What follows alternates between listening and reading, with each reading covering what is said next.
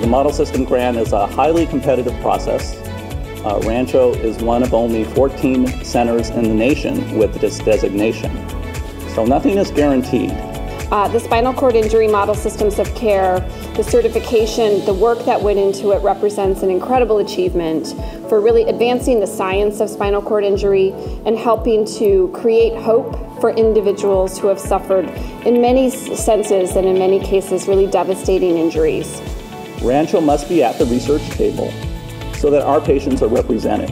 It's part of our obligation, and it also aligns with our culture of doing whatever is necessary to restore health, revitalize hope, and rebuild lives. That's what we do. This is one more incredible achievement for Rancho. Rancho is one of the just really shining jewels of DHS.